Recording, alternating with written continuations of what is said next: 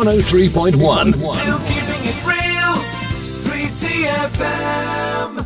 Hello and welcome to my musical journey with myself, Haighley Anderson, on 3TFM Radio. You can find us online at www.3tfm.org or on the airwaves at 103.1 FM.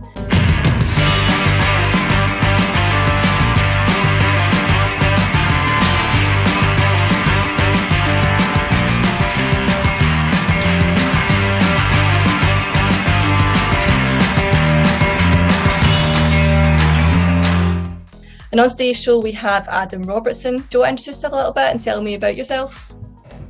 Hi, my name's Adam Robertson. I am a guitarist, originally from Irvine. I now live in East Ayrshire. I've been a musician, professional touring musician since about 2012, but, I studied music. My sisters are musical as well. So, I've been playing music since I was, knee-high to a grasshopper. And I've just been lucky enough to make a living out of it for the best part of the past decade. So, yeah. You mentioned about your family there. So was music a part of your life growing up, like right from the get-go? This is a weird thing. Not really. It was only... I don't remember my mum or dad being really heavily into music or into bands or anything like that. But my older sister started taking keyboard lessons when she was about 8 or 9. So then I just remember my mum wanting to encourage me into it as well, but not forcing me. So one time there was a family friend round and I would have been about 8. And they said, I bet you couldn't do it. And I don't like being told that I can't do something. So I followed this path purely on the words of somebody, kind of goading me that I couldn't do it. And, eventually I the music bug bit. So yeah, older sister, she played keyboard, and then we got gifted a piano from somebody and it was absolutely atrocious. It was completely out of tune. So then, when the parents saw that, or when our parents saw that we were a little bit more serious about this, they bought us a proper piano. So I learned piano from about the age of 8. Then in school you had I don't know if you ever did this, learning an instrument in school, you had the pitch test thing. So again, in school, being told, somebody had the highest score ever, it was 29 out of 30. So me being a cocky little so-and-so thought, well, I'm going to get 30 out of 30 here. And sure enough, I did.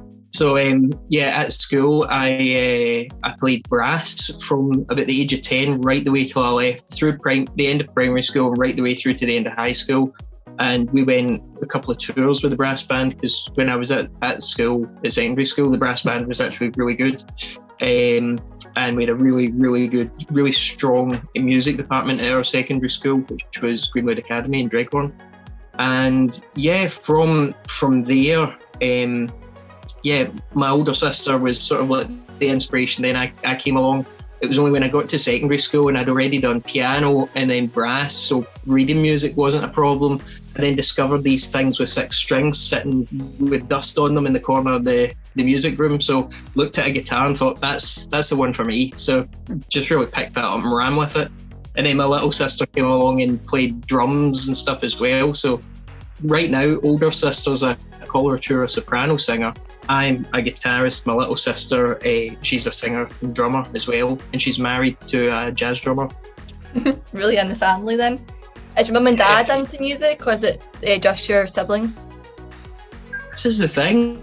My dad always says that he met my mum when he was playing music in a Haighley band. My dad can play about 4 chords, but I guess that's all you really needed back then. So my dad can play a little bit of guitar, but my mum is near enough tone deaf. She can't hold a tune. It's bizarre. So you've got a little dog with you there. What's her name? Yes, this is Poppy. She's just my little shadow. If I'm in the studio, she's in the studio with me. She'd hate it if I'm out here and she's left in the house. So she just kind of comes over. She'll sit in my ear. She'll go around about the studio and just do as she pleases. Is she a wee Jack Russell?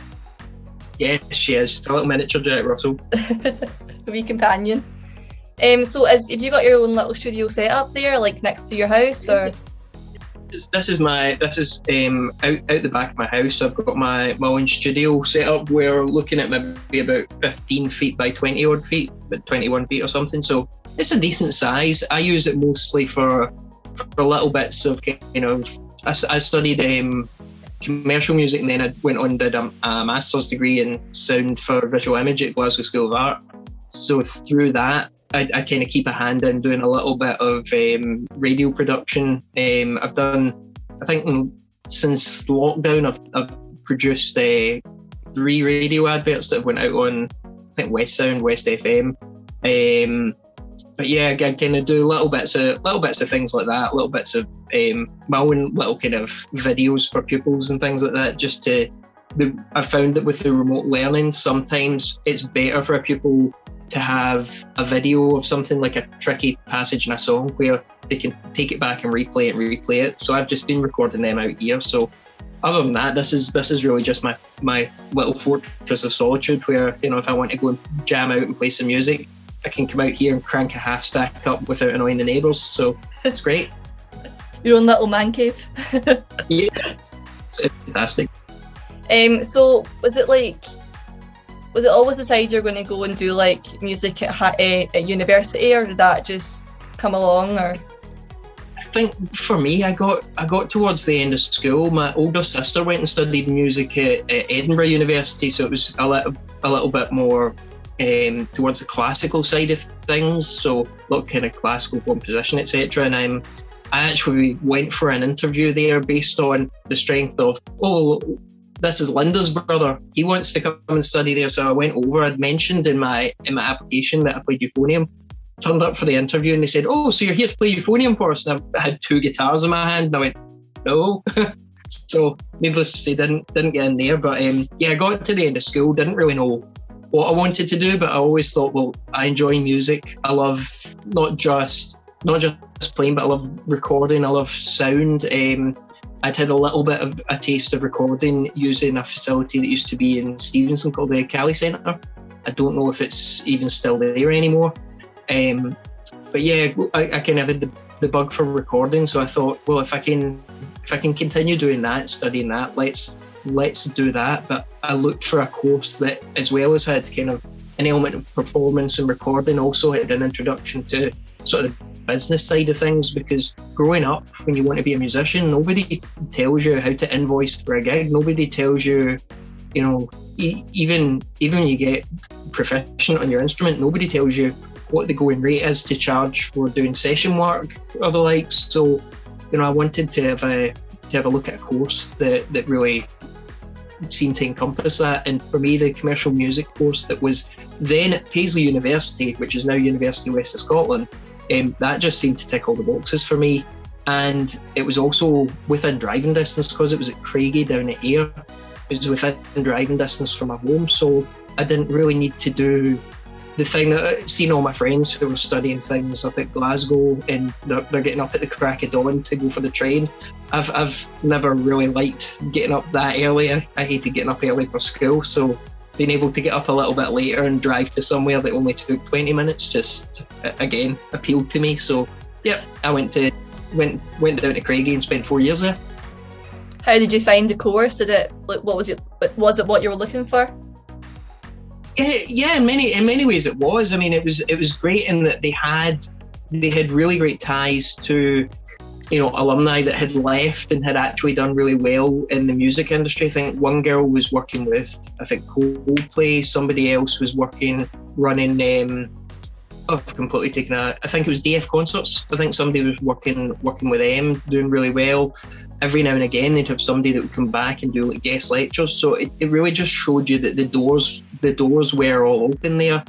But many people that I went to uni with have went on into a lot of them went on and done really well in the music industry. But then some other people went off into careers that seem at first glance completely unrelated, but there's been enough of a crossover in their skill set that they've just went from strength to strength to strength.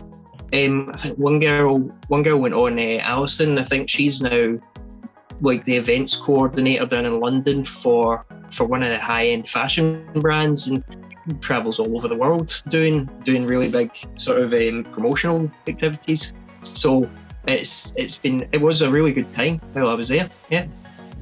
So I think we'll go into your first song then. Is it The Who, Don't Get Fooled Again? Do you want to tell me like why you picked that one? Well, won't Get Fooled Again, for me, when I was at secondary school, you know, starting to experiment with listening to music, maybe actually just before going to secondary school, I always remember my friend across the road, where my parents didn't really seem to have much of a record collection or much of a taste in music. I remember my friend Greg that lived across the road, his dad John had just the most amazing record collection that I've ever seen, and we still had a turntable in the house, so I just always remember going across and pilfering Greg's dad's record collection. And the very first album I ever bought was Tommy by The Who, and that just sent me on a complete journey of discovering every single album that they ever had. And then I remember getting to hear Won't Get Fooled Again for the first time, and it was like, you know, it was like a bolt of lightning hitting me, hearing this guitar come in and thinking, what on earth is that? I want to do that. Didn't know anything really much about the setup, didn't really know much about their guitars. I just knew that I wanted to make that level of noise. And then they did a tour when I would have been maybe first or second year at uni. Sorry, not at uni, at secondary school. And they came around, they were playing the SECC, and I begged my dad to take me and go and see them. Little did I know it was the last tour that they ever did with John Entwistle still alive on bass. And the opening act was Joe Strummer and the Mescaleros as well. And I'm quite a fan of The Clash as well. So getting to see both of these, just, you know, it was like the doors to the music world had been blown wide open by that track. So yeah, Won't Get Fooled Again is the track that just made me think, yep, that's it. I want to do that. I want to make that noise. So we kind of left off university stuff there. So you've graduated now, and what did you end up doing straight after university? Like, what was your path straight afterwards? Straight after university, well, while I was at university, I'd been working part-time for one of the kind of major high street bookies. And it was, while I was there, it was a great student job, because you used to get like extra time for bank holidays and time and a half on Sundays and things like that. So it was it was great to be working and earning money, but at the same time, I'd been porting about with different bands, and I played for a Queen tribute band, and we were doing okay, but we didn't really have any great management at the time. So in between, after coming out of uni, I took a look about. I wasn't playing regular enough to justify kind of going full time as a musician at that point. I thought, I don't really know what I want to do. But I took a look back at my dissertation. My dissertation kind of went sideways a little bit from music, in that one of the courses my last year at uni was called Recording for Media Level 3, I think it was. And in that, you had to take a short film, strip all the audio off it and rebuild everything, but you weren't allowed to use sound effects libraries or anything. If you wanted sound effects, you had to record them and make them yourself. So I spent a lot of time doing what's called Foley work, which is like, you know, you see somebody in television set a cup down. There might not have been any audio recorded for that, so somebody has to watch that on a screen and then in the studio record placing things down at the same time. And I found this absolutely fascinating, to the point where I wrote my dissertation on the professional identities of Foley artists. So when I found myself, you know, it's the summer after uni, I'm sitting working in the bookies thinking, what do I want to do? Where do I want to go from here? I thought, well, I've built up enough of a skill set doing recording that I thought, as well as doing music production, I could maybe kind of sidestep into doing little post-production for film and television. So I applied for the master's degree at Glasgow School of Art, doing sound for the visual image, which a lot of it is exactly that. It's post-production for film and television, taking a little bit more of a deeper look at the kind of, you know, reasoning and aesthetics behind film sound and film scoring, etc. And at the same time, I landed a part-time job working for Scottish Television. That was as a digital archiving assistant. So all these things that you have now, like BBC iPlayer, STV Player, all these online players, were in their kind of infancy. I think the only one that had really taken off at that point was the BBC's iPlayer. So I'd also done an internship at the BBC while I was at uni as well. So having looked at both of those, I had a kind of understanding that this needs to be put online. So they were in the process of just converting warehouses of tapes for inclusion in their online players. So I spent a summer working Monday to Friday working in the bookies, and then Saturday and Sunday working at STV. And at the weekends, I didn't know this before I started, I went along for the interview, and it's this bustling, busy place, lots of energy, people working in media, doing lots of stuff. I went in for my first shift on the Saturday and was the only bugger in the building. There's nobody there. It was me and the cleaner, and then every now and again you would see, I think in the afternoon, Sean Batty came in, did his stint doing the weather, and then disappeared again. And that was it. I spent pretty much 6 months working by myself at weekends in STV, just converting tapes. But it was great in that up until that point, I hadn't done any editing of video at all whatsoever. So this gave me a kind of insight into here's how to edit videos. And at that point, I started editing my own stuff, which then when I came to doing the master's course came in so handy, being able to work with video and audio, especially when you're doing audio post-production for video. The two of them just kind of went hand in hand. So worked out perfectly. So at that point the master's course was really one of the only things it was about, and in that it was either in Glasgow or there was a similar course that was in Brighton. I applied for both, but I just didn't want to go all the way down to the south coast of England. I thought, I've still got friends here, I've got family here, I can move to Glasgow, and that gives me a taste of independence and freedom. So moved out of home, moved to a flat in Glasgow that just happened to be less than a quarter mile away from where I needed to be, which again suited me fine for being able to roll out my bed as a student in the morning. 5 minutes later, I'm in class. It was great. So you mentioned a bit about learning to edit your own stuff. So what type of things do you normally work on, whether it's now or back then? Back then, they used software like I think it was called Tailstream Pipeline. Before that, you would use Final Cut. So Final Cut for editing video.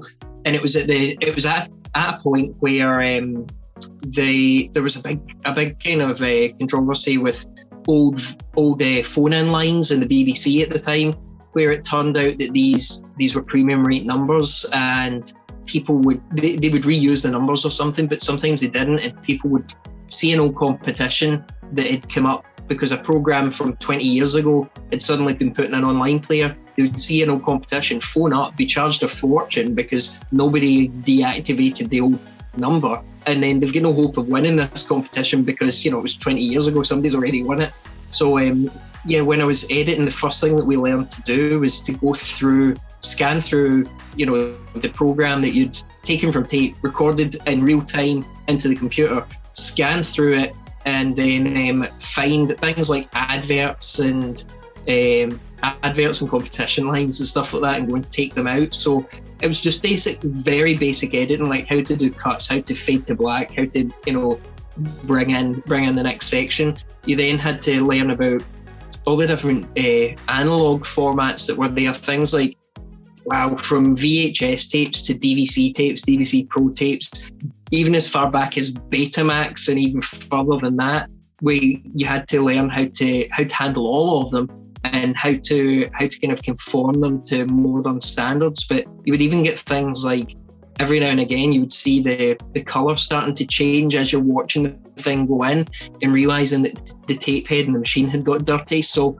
it was a real crossover point from analog to digital. You're literally digitising the analog stuff, but you still had to have enough know-how to work in both the digital realm and the analog realm. Like, if this tape head's dirty, what do I do? Well, do you need to open the thing up and clean it? Right, okay.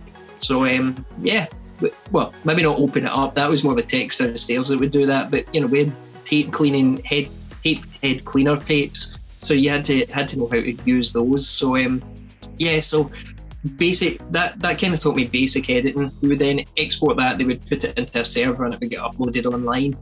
You know, make sure that you don't hit the big red delete button and delete everything that's there. You know, stuff like that. But it gave you kind of insight into kind of file hierarchy as well. So how to maintain things, how to keep it clean. So now for me, I've got my own little YouTube channel where I do like my own. I use it for unlisted videos, so that if I want to post a video for sending to pupils, like something that's specific for their lesson, I'll just unlist it, make it private, and send it to them. So only the person with the link can view it. But then every now and again, I'll get requests where I've maybe done a cover of a song by a band like, I don't know, Biffy Clyro or something like that, and I'll get asked, how did you do that? That song's only just out like 3 days ago. Could you break it down and put it into a lesson so that other people can learn it? And yeah, I quite enjoy doing that. For me, it's really just this a little bit of a pastime. And if it brings me more students that want to learn and want to pay for lessons, then that's great. So I do that as well. So yeah, that's really what I use my video editing skills for, is just that sort of stuff. So you said you went back to do a master's for the commercial music. So what made you do that? Did you just like the university that much, or was it another decision? The masters wasn't at University of Scotland. The masters was at Glasgow. Hosted through Glasgow University, and it was based at the Glasgow School of Art. So again, it was really just that thing of, I got to the end of uni and wasn't in any bands or anything, and thought, you know, I don't know what direction do I want to go here. Do I want to do music or do I want to do sound? At that point, I thought I wanted to do sound, so went and did the master's course. And then at the end of it, I found that job competition was very, very fierce in that field. Applied to the BBC to work in their sound pool, didn't get it.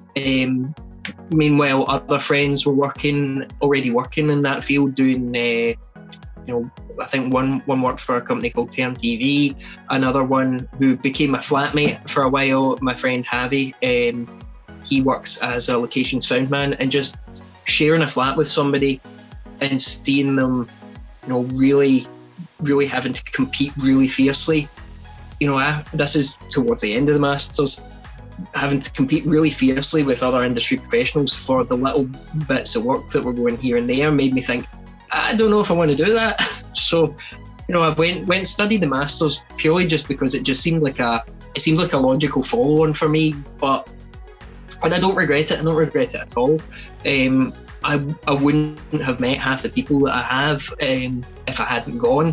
So for me, it was really good in that it kind of opened up networks to knowing different people and getting to see different parts of industries and things, and be able to kind of figure out a lot of, for me, further education was really just trying to figure out your place in the world and kind of figure out where you want to go next. I mean, there's a lot of pressure, I think, put on kids when you're in secondary school, like age 15, 16, to decide what you want to do with the rest of your life. I've always just kind of been of the opinion that, if there's something that really interests me, it doesn't matter what it is. It could be woodworking, it could be, playing guitar, it could be, doing anything. If something interests me and I think it's worth pursuing and I can make some level of job out of it, then yeah, why not? Why not follow it and see where it goes? So yeah, I've always just kind of seemed to follow my interests. So the master's degree was just, for me, just a purely logical follow-on from finishing my honours degree. So yeah, that was it. I just decided to do it and see where it went. So after your master's then, what did you end up doing then? At that point, again, I kept on the job working in the bookies, and it got, after I left the masters, I kind of had a slump of not playing music, not being in a band, and doing this job that at one point I ended up working, I think towards Christmas one year, I was working like 75-hour weeks and not really getting a break. Like, you'd go in at 8:30 in the morning, open the shop at 9, run right the way through till 10 o'clock at night, and sometimes you'd have a mistake in the accounting. you had to fix it before you could leave, so you wouldn't be out there till 10:30, 11. You go home exhausted, wake up the next day, rinse and repeat, and that to me was soul crushing. I just couldn't do it. So I talked with my flatmate, I talked with my girlfriend at the time, who's now my wife. I talked with both of them, and I said, I don't know what to do. And it was my flatmate that pointed out, he said, man, every night when you come home, if you've had a rough day, the first thing you do is go over the corner, pick up your guitar and just play, and that seems to make you happy. He's like, if that's making you happy, you need to just quit and make that your job. And I then, I made a deal with him in front of my girlfriend, Amy. I made a deal with my flatmate that if I hadn't quit my job in 2 months, he could punch me in the face, which, as far as I'm aware, is a legally binding contract because it's verbal in front of me. So I didn't want to get punched in the face, so I quit my job, and that was it. I quit my job and I started off teaching guitar, and that was where I went from there, just teaching guitar. And that eventually, teaching and having your name covering for wedding bands, I've always had a knack of being able to learn a lot of music in a very short amount of time, which I discovered there was a lot of wedding bands about, and every now and again they would need cover. Somebody, wouldn't want to do a gig, but the rest of the band did. So I kind of put my name out there saying, I'm available to cover for all these other bands. You give me a set list, I'll turn up and play it. Doesn't matter what key it's in, you can, throw it to me in any key, it'll be fine. So did that, and that got my name out there doing, as I say, kind of a go-to guy for doing that sort of stuff. And then through that, I had a contact that was in a wedding band who came into contact with somebody that was in the ABBA tribute band that I now play for, and they were looking for a new guitarist at the time, and they were saying it needs to be somebody that can learn fast, and isn't going to shy away from doing a big gig and putting on the sparkly outfit, etc.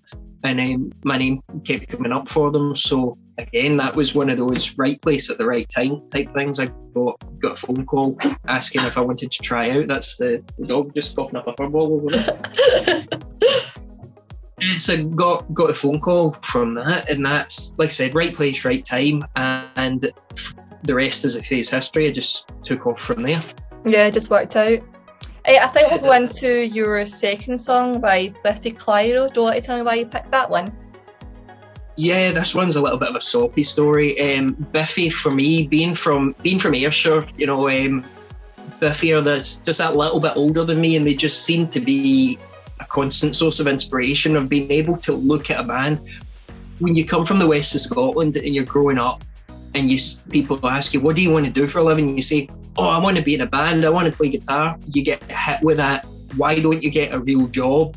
And people, of an older generation don't really realise that is a real job. Somebody has to do it. And watching Biffy just take off, put in the really hard work when they first started out, watching them really chip at it. I mean, look at them now. How well has that paid off? So yeah, they're a band that I'm immensely proud of. But Breathe Her, when Amy and I started dating in about 2006, we used to frequent the Harbour Lights and everything and go to the open mic night in there.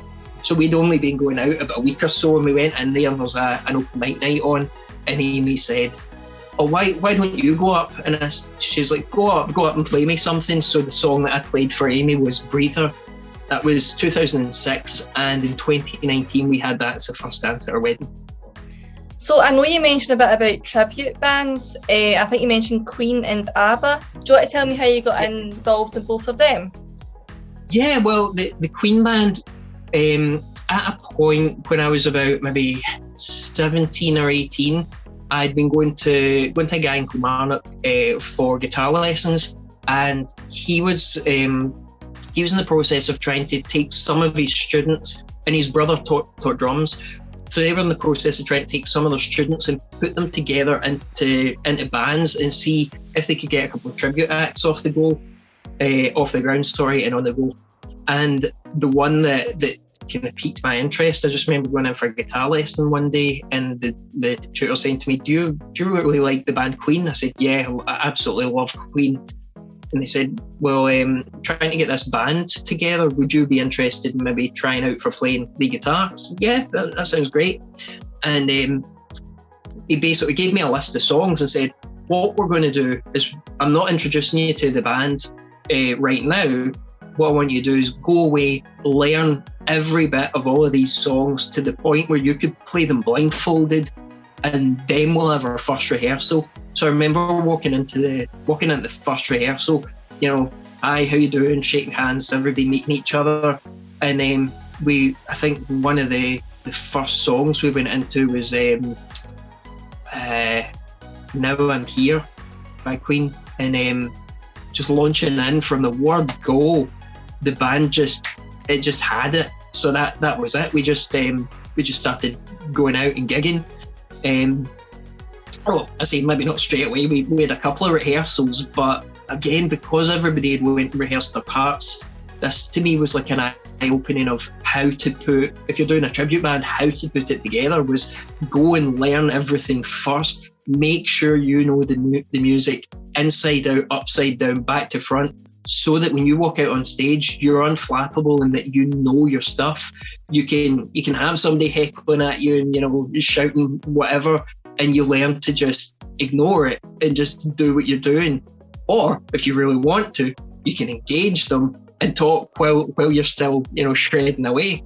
But yeah, that was great. So we didn't really do too many gigs doing that because, you know, we were all younger and we all had, you know, people were doing different things. I think the drummer eventually, he was a bit younger than us and he went off to uni, went to Dundee. We got another drummer, and then something else happened and we weren't being managed anymore. And at that point I was kind of neck deep in uni work. The singer had something else going on, so eventually we all just decided, let's just leave it. So that sort of like petered out. But then the ABBA thing, the ABBA tribute band I play with is called ABBA Mania. They've been going since 1999. I didn't join until 2012.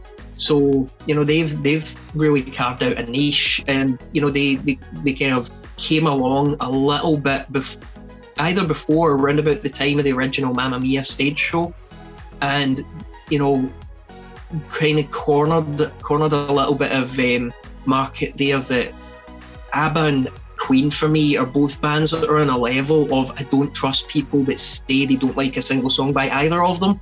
I'm like, there's got to be something. You know, people that say, oh, I hate Queen, you're like, yeah, but I bet you'll get drunk in the pub and start, you know, singing along, exactly. Don't Stop Me Now. You know, Dancing Queen comes on, everybody gets up. Doesn't matter what age you are, everybody gets up and has a wee dance. So, yeah, the ABBA Mania, they've been going since 1999, like I said, and I got a phone call saying, you know, we're looking for a new guitarist. I thought, right, it's great. How busy are we talking? They said, well, we're off. We're going to be off touring in the Philippines. And I said, great, sign me up. I'll do that. He said, right, that's great. You start the week we get back. I thought, great. So typical. To be fair to him, he'd put in the hard work over the years. So it would have been great for him to go out on a high doing a big tour like that across there. Yeah, so I got thrown in at the deep end. And again, with this band, I was prepared for, you know, knowing the songs before doing a single gig. So I didn't have a single rehearsal with the ABBA band. I literally, from the first gig, that was it. You were out gigging, out, you know, doing it, and you know, doing ultimately what a professional musician does is gigging for money. So that was it. From the first gig that I did, that was it. I was being paid, and I thought, wow, this is great.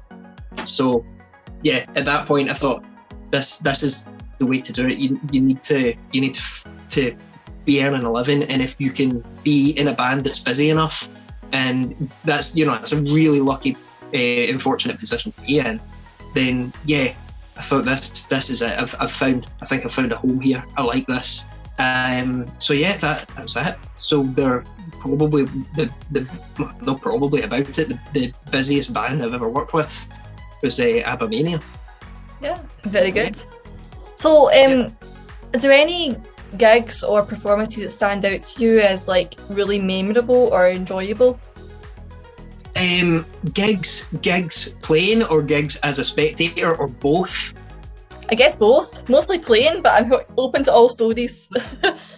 Playing for me, I think probably the best or my favourite gig that I've ever done was walking out at the Royal Concert Hall in Glasgow. So to me it feels like a home gig, you know, having been a student and going and seen bands and things playing in the Royal Concert Hall, thinking, wow, I'd love to play here one day, to then going out there for a Christmas gig with Abamania on stage in front of like 2,500 people, walking out in the darkness with I actually built, I don't know how big an ABBA fan you are, but I built a replica of the guitar that they won the Eurovision with, which is this like 13 pointed, it divides, it really splits taste right down the middle, this guitar, because it's impressive and that it's completely over the top, but a lot of people look at it and go, wow, that's ugly. And I called my guitar, for that reason. It's inscribed on the pickguard, it's inscribed Marmite, because you either love it or hate it. So yeah, walking out in the darkness is the intro to I think it was the Mamma Mia is playing, the keys are starting, the band have already started, and then I walk out in the darkness and go centre stage with this guitar that I've built in a workshop out of shelves, but it's the sparkliest thing that you've ever seen. I've got a little button in the back, and I buried LEDs and an LED controller inside the guitar, so every one of the points on this guitar lights up. So walking out in the darkness, clicking the button, spinning around to the crowd, and then lunging into that and the place just going absolutely bush. That is my favourite memory of gigging ever.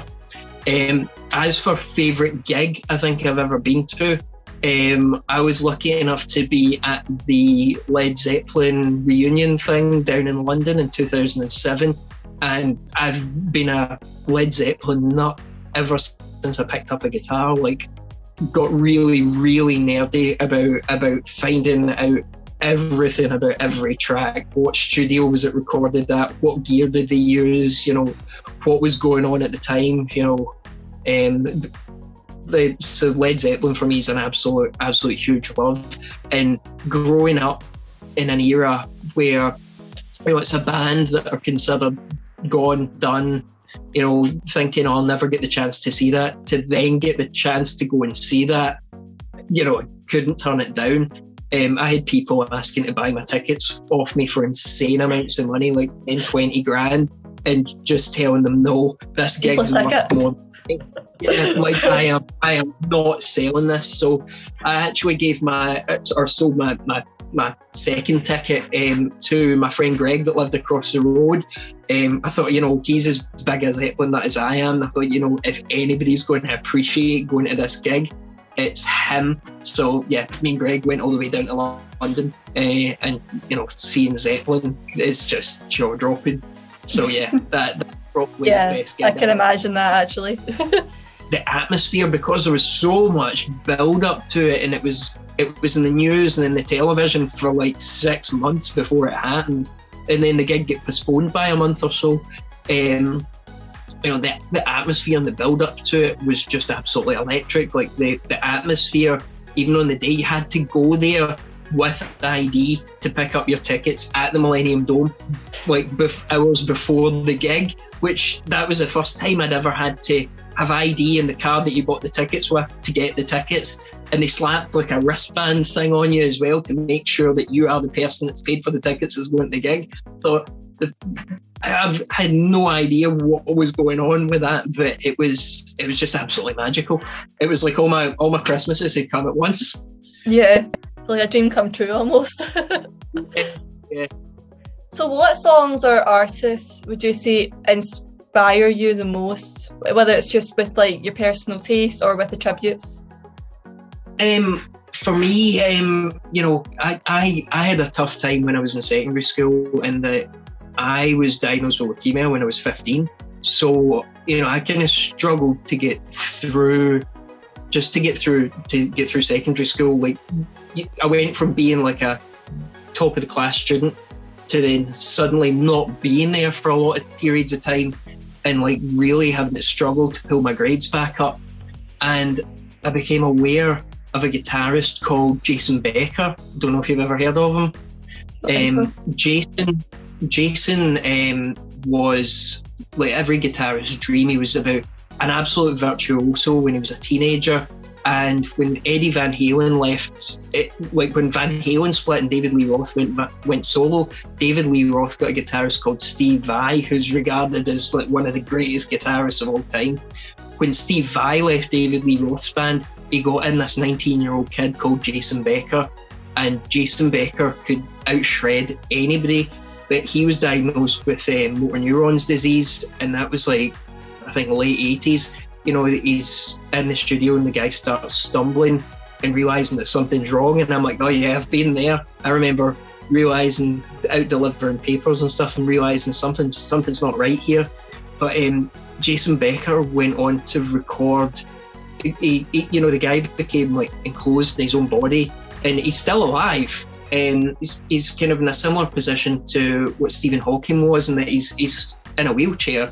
But, you know, seeing somebody that's got that much of a passion for music that they don't let being encased in their own body stop them from writing and composing music. Jason composed an entire album by blinking at a computer screen, one note at a time, and then it was recorded. It sounds a bit dated now because it was like mid-90s kind of MIDI, but the compositional arrangements that are there are just so jaw-dropping to me that somebody can do this. That I remember seeing this as a teenager and thinking, you know, wow, if he can do that, you know, I can't let this hold me back. So I remember being on lots of chemotherapy drugs, and I'd come to guitar before going through that. So looking at a guitar and knowing I want my fingers to go here, and struggling to get them to move just made me so much more determined that I wasn't going to give up. And Jason Becker was the inspiration that really got me through a lot of that. And I just saw the guy as an absolute hero, and the fact that he's still going now. He released an album, I think not the last tour I did, but the tour before. He released another album, and again entirely composed by blinking at a computer screen to get the notes in order. But this one had an absolute star-studded lineup of, rather than doing it MIDI, they got actual guitarists in, and it's your guitarists that recognise that had Jason Becker not been ill, you know, he would be so famous. It would be like, Slash who are we talking about? Oh yeah, Jason Becker. Yeah, everybody knows him. So Jason Becker's an absolute hero for me. But other than that, I'd have to say, just your kind of workaday musicians. Like I'm honestly of the belief that the people that are virtuosic and, you know, are famous for being absolutely amazing are just some of the lucky few that have managed to get to follow their dreams. There are many guitarists and musicians out there that do your average jobs. They work in a warehouse, or they work in, you know, in Asda or something, but they go home and they can play as good as anybody else. They just have maybe slightly different priorities. And, you know, in that sense, you know, I'd say my heroes are just people that are out there gigging every weekend. I love going to see. I love nothing better than going to see a local band. You know, it doesn't matter to me whether it's somebody that's playing Wembley Stadium or whether it's somebody that's playing the Belfield Tavern. I'll go and see Andy, and just watching people put their absolute passion into what they do, I appreciate that. That just gets me right there. So yeah, I can understand that. Just like seeing people do what they love, even if they don't have the necessarily means to do it their all the time, but just going out there and doing what they can. Yeah. And for me as well, it's not just limited to music. I've got a friend, Jamie, who is one of the best woodworkers I have ever seen. And just watching the amount of passion that this guy puts into maybe making a cuckoo clock or something like that is insane. And I love that. I love meeting passionate people. You know, if somebody is passionate about something, I will happily sit and listen to them geek out over every little minute detail because I find it fascinating. So yeah, definitely. I think we'll go into your third song then by ABBA, bring it back to ABBA, and it's Does Your Mother Know? Yeah, Does Your Mother Know? Oh, does my mother know that I'm out there in 4.5-inch platform heels and wearing silk and playing a sparkly guitar every night? Yes, my mother does. I dare say she's tickled by that fact. But yeah, Does Your Mother Know is the point in the show that we do where the two lead girls would go off, and because it's a male lead song, it's the point where the two girls would go off and do a quick costume change behind the scenes. But we found that, you know, when I was tethered to an amp with a guitar lead and the bass players away off the riser, the guy singing it is behind a piano. He can't get up and walk about because he's behind the piano. I mean, I suppose he could strap on a guitar and go walk about, but it doesn't really fit with the aesthetic of ABBA. So, you know, I got dug out a radio lead one day and, you know, decided, you know what, I love players like Angus Young, people that run about the stage all over the place. I thought, right, I won't run because I'm in platform heels, but I'm determined to go and at that point act the clown, get in people's faces with the guitar.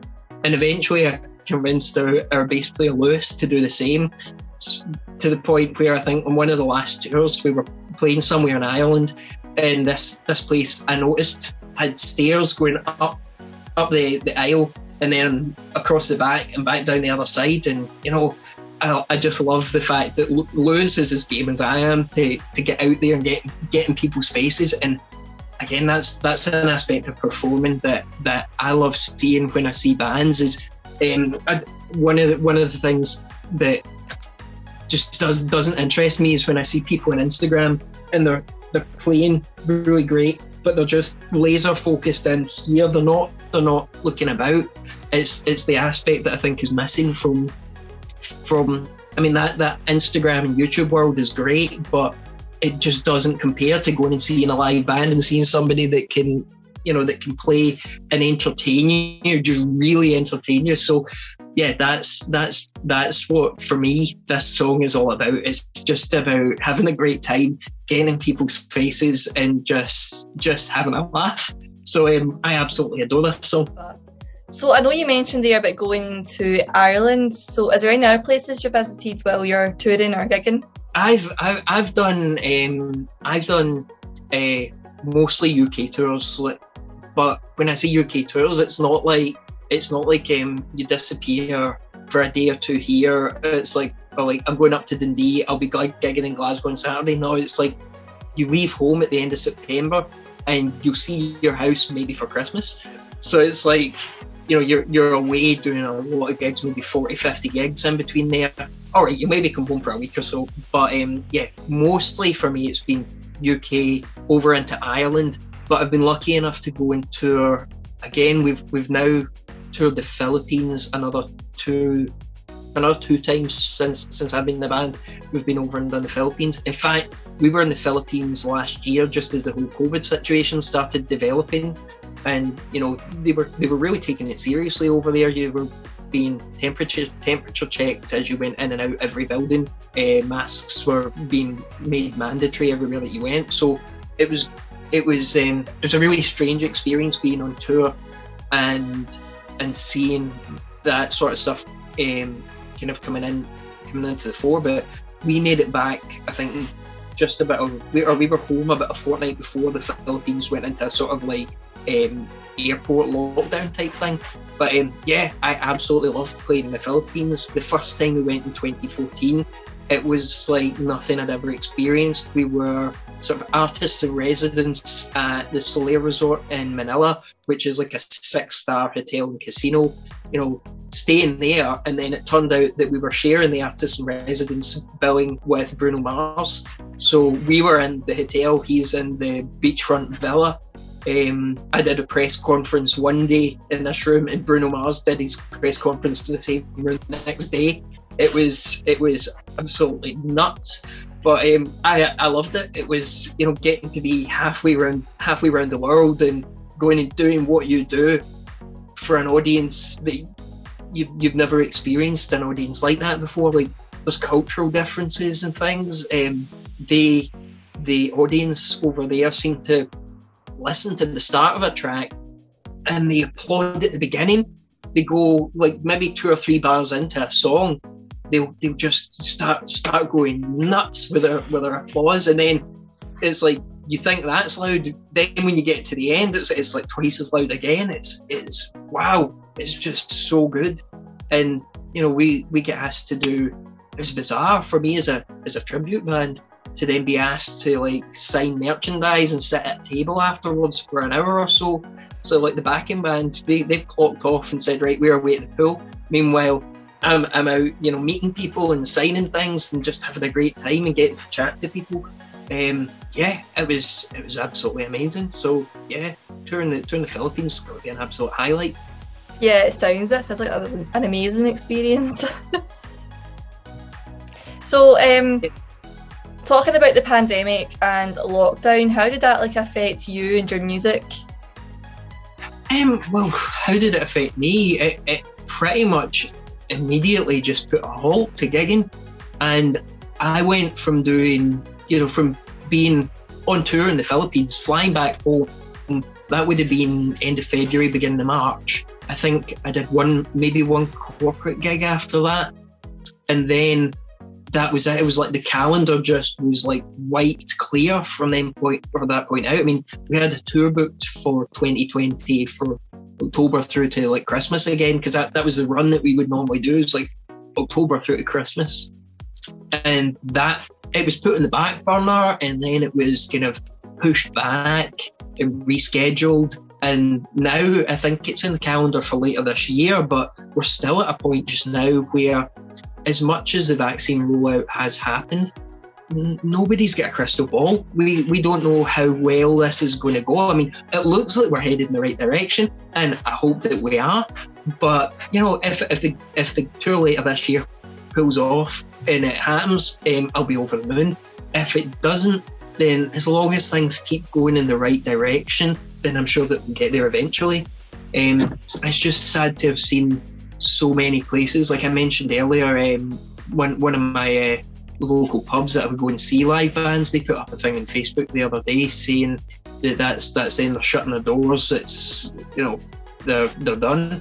I think that's the place will be up for sale now, which to me feels like the end of an era. It feels sad, but throughout this, I've seen so many young bands releasing music from home.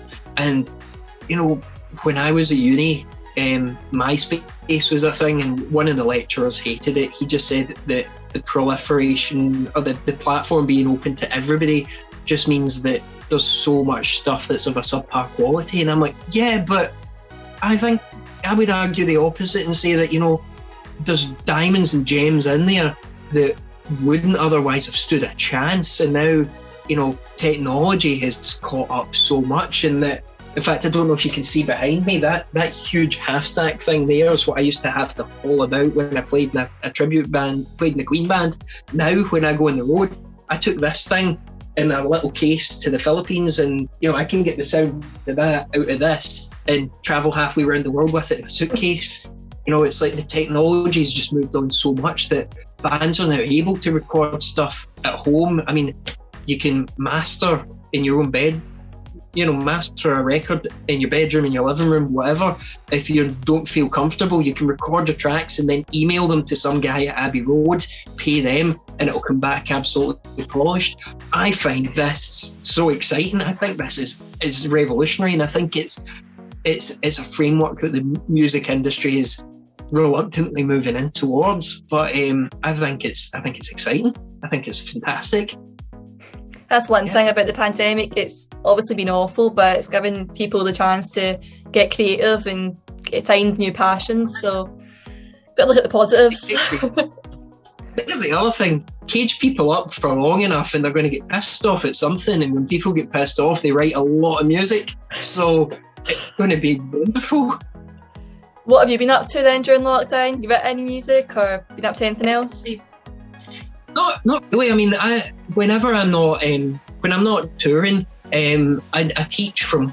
Well, I used to go and teach people in their own homes, and then the pandemic kind of put an end to that. So that forced me to catch up with the times and start teaching remotely online. So that's kept going. I've picked up a couple of extra pupils, so I still teach there.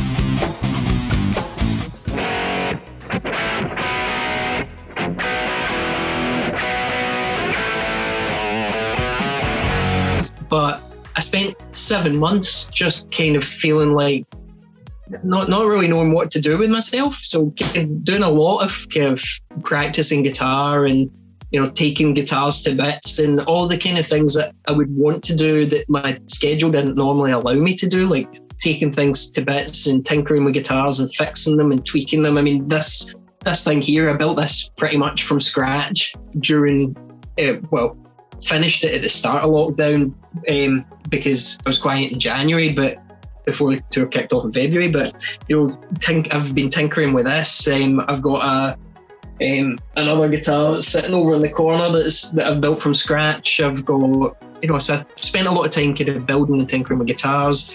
A lot of time kind of exploring new music. So I think one of the bands I discovered was a band called Beaver Doobie. I don't know if you've heard of them.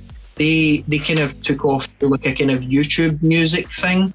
Like they were a young band that through sponsorship via like YouTube, they were like taking over. It seemed to me almost like a modern version of what the Warped Tour used to be, of like taking young bands and taking them out on the road. So I've watched their career over the past year or so, and just watching them go from strength to strength. And they released an album and it is absolutely phenomenal.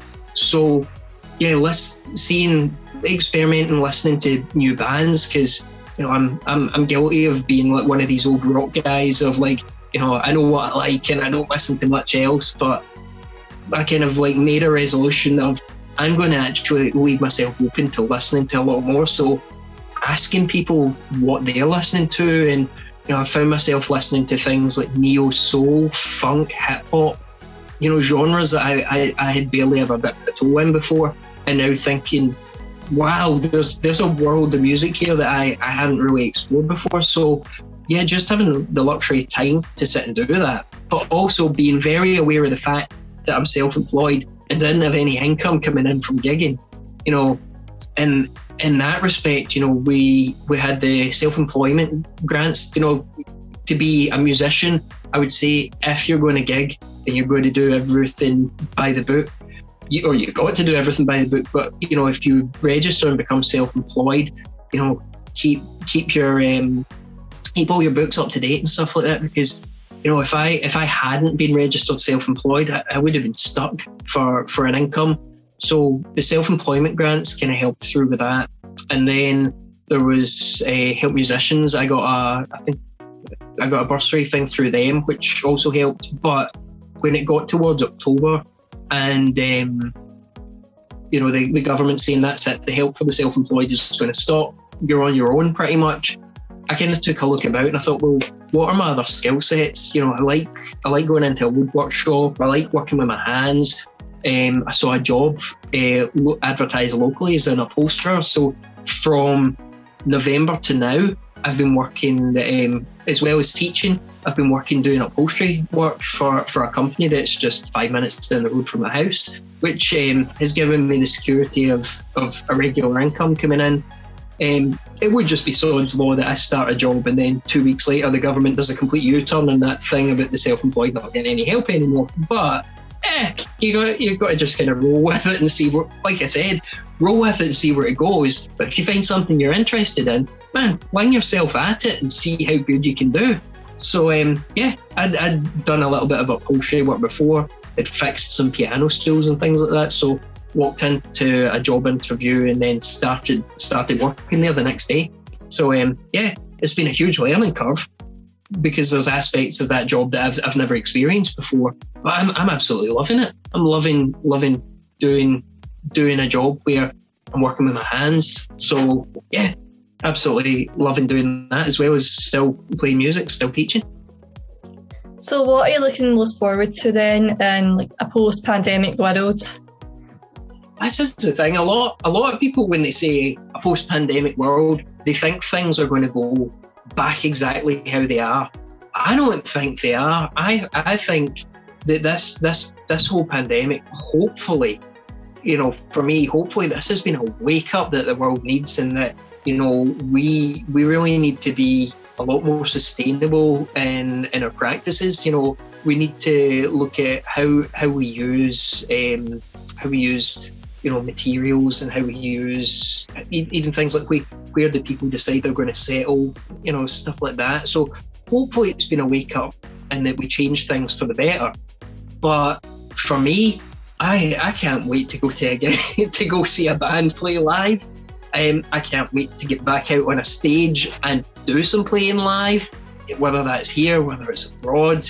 You know, I reckon it'll be a while before we start doing touring abroad, but you know, Britain's an island and there's plenty of bands there, so hopefully we'll be able to gig at a local level and then at national level, and then, you know, throughout the UK, be able to go out and entertain people again.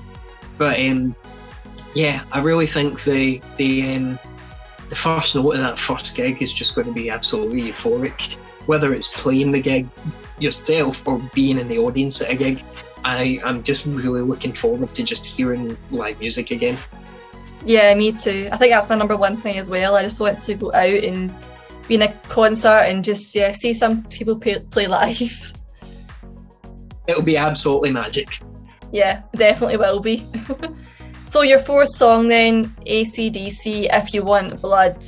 Tell me why you chose that one. It's a song that, for me, no matter how low I can get with, you know, feeling blue, feeling sorry for yourself, you know, I've been in places that have been, you know, I've experienced some stuff that I hope nobody else ever has to, you know, health-wise.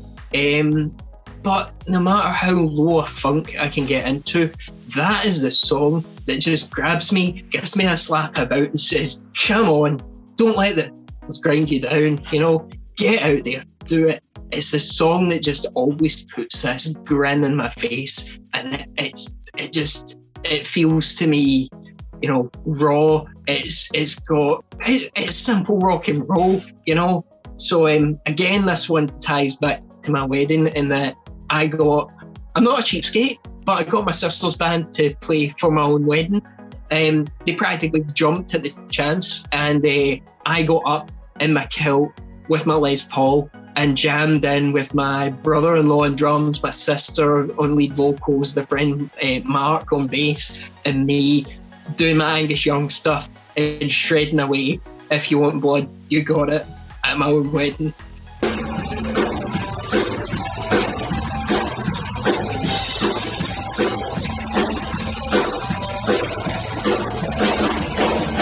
Which, you know, that again, it's my attitude as a musician. You want blood, you got it. So Adam, just to round off, see, do you have any like advice for people who are like aspiring art musicians or artists, and like give them some help on where to go? Yeah, my advice would be, you know, there's old cliches out there of it's not what you know, it's who you know.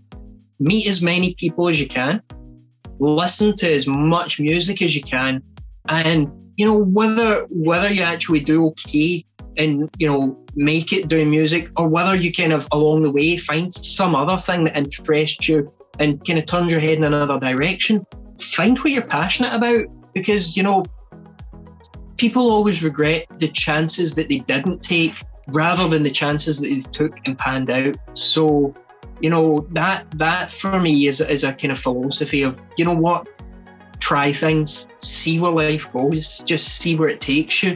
You know, as regards music, like I said, Get out there, play, and play to as many people as you can. You never know who you're going to bump into. I mean, like Freddie Mercury walked into a pub and seen some band playing, and the next thing you know, we've got Queen. You know, it's all these little connections are like little bumps along a road that's taking you somewhere. Don't be afraid to get out there. No, that's it. So it's when I say get out there, at the moment, yeah, that's a little bit limited and we're all stuck in. But hey, you can still get your stuff out there. You've got technology now that I didn't have when I was like 15 or 16 years old. Like, you can put stuff out there. You can self-publish self-release an album. You can get in contact with places that can put your stuff onto like limited edition vinyl and stuff like that. If you think you can do it and you want to give it a go, do it. Get stuff out there, and you never know where it's going to go. So that's my advice, is just, you know, go at it, see where it takes you. Yeah, that's great. Thank you for that. Okay, so that's the end of the show. This has been 3TFM Radio. That's been Adam Robertson. I'm Haighley Anderson, and thank you very much for listening. No problem. Catch you later.